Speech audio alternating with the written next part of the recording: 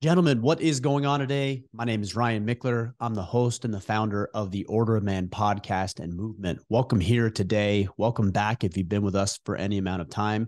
And if you're new, what I want you to know, this is a show dedicated to giving you conversations, resources, equipment, tools, whatever you might need to help you become a better man. And today we're talking about something that a lot of men have some real misunderstandings about, and that is our emotions.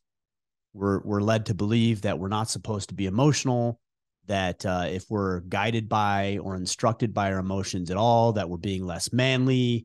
There's even misconceptions about the concept of stoicism.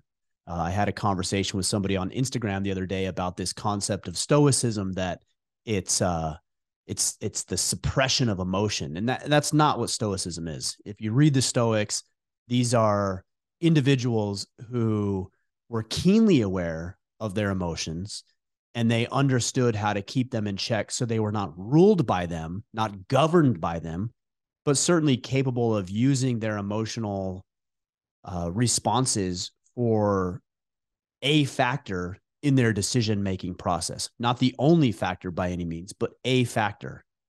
Because we all know guys who take it to different ends of the extreme. On one hand, you have the guy who stymies emotions, who shows no emotion whatsoever, who locks everything in, locks everything up, and that person is one strange circumstance away from an emotional outburst and inappropriate and oftentimes violent behavior. And on the other end of the spectrum, you have people who are overly emotional. They crumble emotionally at the slightest sign of adversity. They tend to love drama, and they make everything a bigger deal than it needs to be. And they're just all over the place as it relates to their own sanity and well-being and their ability to lead. So as a man, it's our job to be able to find where that happy medium is. The happy medium of understanding that all of our emotions are there to serve us in some way. We wouldn't have the benefit of emotions if they weren't there to serve us, even the so-called negative emotions, and balance that with the fact that we don't need to be governed and ruled by our emotions. We don't need to be overly emotional, if you will, or make all of our decisions based on how we feel in any given moment, because we know that that changes quite frequently. So we're going to address that today. I just think it's so important that we understand a different context as men for looking at emotions, and one context that I've considered and that has helped me is that if we begin to look at our emotions like the dashboard to our vehicle, the dashboard to your vehicle will tell you if the engine's getting hot. It'll tell you if you're speeding. It'll tell you if you're running out of gas. The other day, I was driving down the road and I had a little indicator come on that said the engine is overheating. So I pulled over at the nearest gas station and I looked at the engine coolant levels, and it was critically low. So I went into Napa, I got some engine coolant, filled it back up, back on the road. Everything's fine. I'm not mad at the emotion. I'm not going to go crazy and because the check engine light comes on, drive my truck off the side of the road and ram it into the next telephone pole that I see, which is what so many people do when it comes to their emotions. They do dumb things. They have outbursts. They punch walls. I mean, I'm guilty of that as a younger man, but this is not how men handle or conduct themselves. But what we do is we look and say, hey, something's wrong. Something's going on here. What is it? So we evaluate it. And this is a very stoic approach. We evaluate what we're experiencing and what we're feeling. We use it as a metric or a consideration in our decision-making process, not the only. We don't give it more weight than it deserves. And then we make better decisions and we get back on the road of life and we improve our circumstances because we used emotion, not hit it. And if you're hiding it, guys, it's not that you're going to be indifferent to your emotions. I had somebody tell me that, they're indifferent to their emotions. Well, no human is indifferent to what they feel. Absolutely not possible. You're always going to have feelings and thoughts. And if you're pretending to be indifferent, you're actually an emotional danger. You're a danger to other people around you. You're a danger to yourself because I promise you, trust me, those emotions will manifest themselves. You need to do it in a controlled way. If you can't do it in a controlled way, it's going to be uncontrolled and it's going to be dangerous to yourself and people around you. So let's not pretend that men should be indifferent to what we're feeling. That's ridiculous. It's nonsense. It's not possible. The guys who are quote unquote indifferent to their emotions are probably the most emotional people out there because they place too much weight and emphasis on stymieing and stifling their emotions rather than understanding them. So let's talk about it. Number one, don't stifle your emotions, right? If you're feeling sad or glad or mad or happy or angry or jealous or any of these other range of emotions that we experience and feel on a daily basis, you don't need to pen that stuff up. Why are we doing that? Now, you don't need to be running around like an idiot. You don't need to be sobbing uncontrollably when you have a job to do. There's an appropriate time and a place, but let's not pretend that we're above feeling glad or we're above being angry.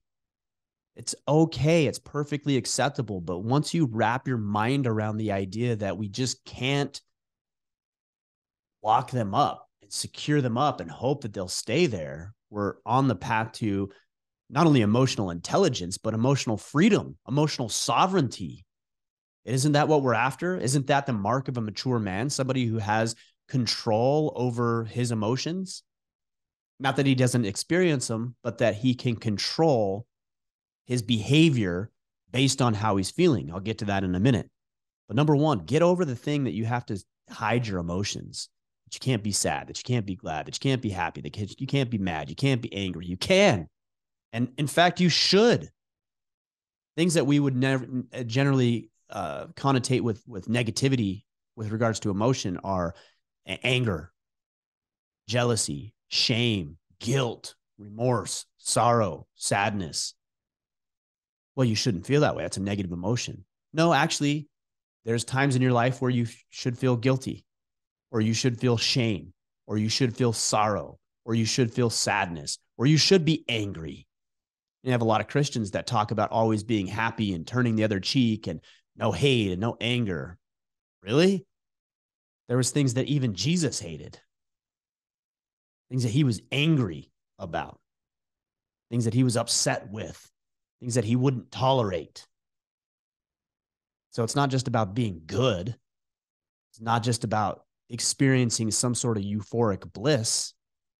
It's about taking the so-called negative emotions and trying to understand what they're trying to tell you. And they are trying to tell you something. We'll get to that in a minute. Number two, this is important. You can begin to understand your emotions through externalizing them. So what a lot of men will do is we'll internalize our emotions. I'm mad. And then we get mad because we're mad, or I'm guilty and I shouldn't. So I'm ashamed and I'm embarrassed that I feel guilty. So you're feeling another emotion because you're trying to hide the first emotion. And what I would suggest to you is that we can begin to understand what our emotions are telling us by externalizing them, not turning them inwards and locking them up, but externalizing them. How do we do that? One great way is to journal. If you're feeling mad about something or upset about something or sorry about something or you're down or whatever it might be a really good idea to get that out of your brain, out of your mind, out of your soul, and actually get that onto paper and start writing that down. Why are you feeling the way you're feeling? What triggered this response in you? How do you want to respond? How should you respond? How will you respond? What should you be learning? Is this appropriate? This emotional feeling that you're having right now, is it appropriate based on what you're going through? These are all great prompts to write down in a journal and document what you're feeling and what you're experiencing at any given moment so you don't give it more weight by just wallowing up inside of you. Another great way is through talking with people. That could be a therapist, somebody who's trained and professionally licensed and has the ability to help you process and work through what you're experiencing. Or it could be a friend, a spouse. Now, there's a way to do this. We're going to talk about that. But telling people you're angry, if it's the right person, somebody who's credible, somebody who cares about you, somebody who's going to help you work through that, that's not a bad thing. A lot of men don't do it because we do the lone wolf mentality. I'm supposed to be stoic, is what they say. Misunderstanding of stoicism again. But I'm supposed to be stoic and I'm not supposed to be sad. Well, you know what? Welcome to the club. Sometimes you are, just like I am, just like every other man out there. And if you can tell a guy who's in your corner, who's credible, who has your back and say, hey, just feeling really down today. I'm feeling down because, things aren't going well with my relationship. Okay, that's a man who can call you into proper action. Oh, really? It's not going well in your relationship? Tell me about that. You tell him about it. He gives you some pointers. Or, hey, I'm feeling really ashamed about myself because I've let my health get out of check, and I'm heavier than I want to be, and I feel sluggish and lazy. And another man in your corner who cares about you and is credible and is a brother to you is going to say, hey, man, look, I get it. Why don't we go work out in the morning together? Or why don't I introduce you to my trainer? Or why don't I give you a couple of things you can do? Or why don't I call you this afternoon and check in on you and see how your food's doing for the day? But you can't get to that point if you're not willing to discuss what's going on in your mind, what you're dealing with, what you're working through, what you're trying to overcome, what barriers have presented themselves for you, what emotional, mental barriers have presented themselves for you. Guys, we can open up. We can talk about this stuff. Now, again, why you do it is important. We're not going to wallow in our own self-pity. We're not doing it so we can get some sort of victim points from people. We're doing it so that we can come up with solutions. And then what we can do is and this is point number 3, begin to express ourselves in healthy ways. So you can actually have a conversation. Imagine this, actually having a conversation with your wife about how you're feeling about the marriage or how you're feeling about what's going on at work. Again, you're not dumping all of your baggage onto her. You're telling her, you're expressing it, and then you're going to tell her what the plan is to change the behavior, which will lead to feeling differently about yourself and the circumstance. But we can express ourselves in healthy ways. We can have outlets that are positive and productive. For me, journaling, that's an expression of my emotions. Another one is working out.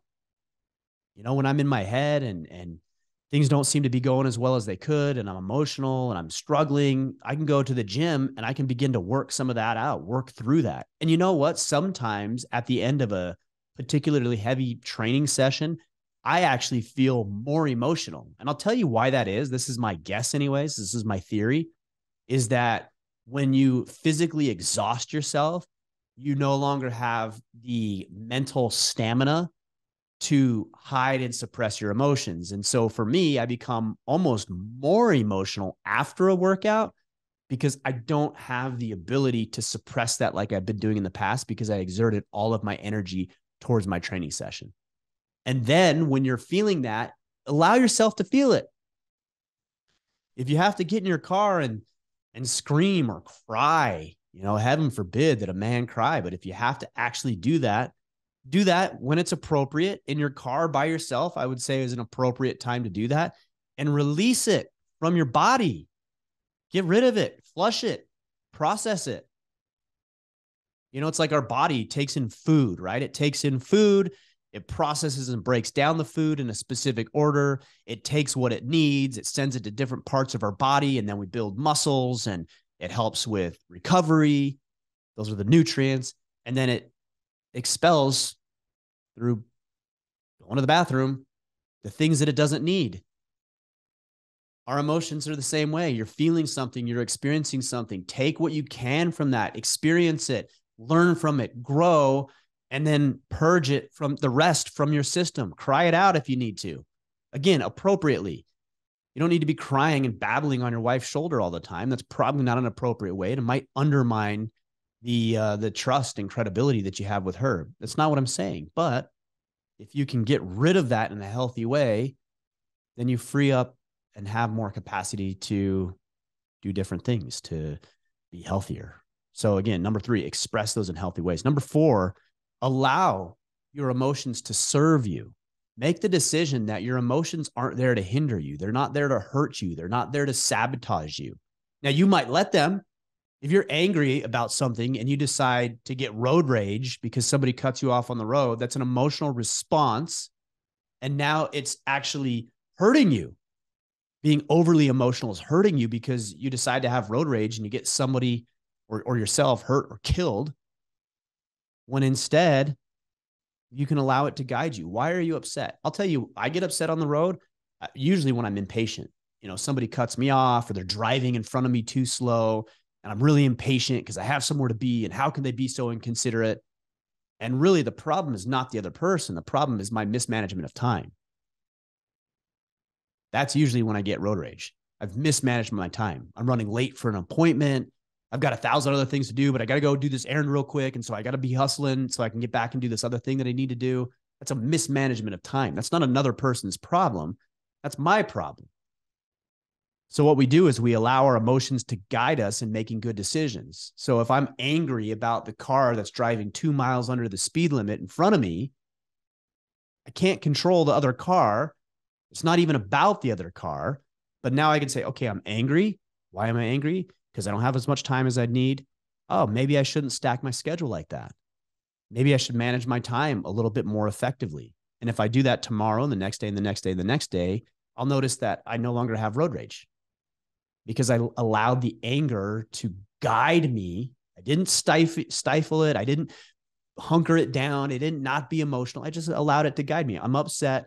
Why am I upset? Where does it lead me? And it helps me make better choices. That's why you have emotions, guys. And that leads to point number 5 is ask how your emotions are serving you. And they are. Anger is serving you.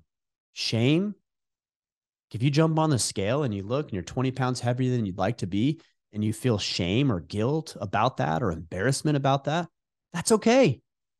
Like, let's stop saying I shouldn't feel guilty. That's a whole kind of a modern concept is, the body positive movement. Just be happy. Just be happy with where you are. Just be okay with it. Well, you're not okay with it. No matter how hard you try, you cannot convince yourself that a subpar performance is acceptable.